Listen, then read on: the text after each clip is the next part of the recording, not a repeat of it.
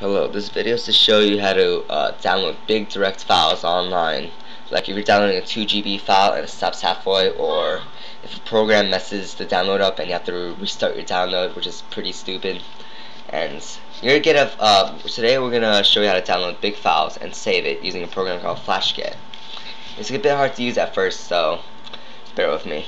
Open up your main web browser and go to Google and type in FlashGet. Go to this website and you're gonna download it. And after you download it and run it, this thing's gonna open, and I'm gonna show you how to download it.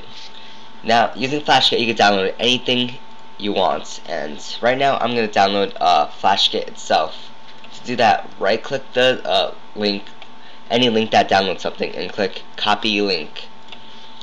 Then you just erase what was there before, Ctrl+V, and paste the URL of where the download is. Save it wherever you want, rename it, whatever. Press OK, and now it's downloading. As you can see, this tells you how much stuff I downloaded, the blue stuff. Now just pause it until it's done. These downloads should work just as fast as the direct link downloads in your browser, so, you know. Now it's finished. Now just go into your little downloaded box, find where it is, and open it. See?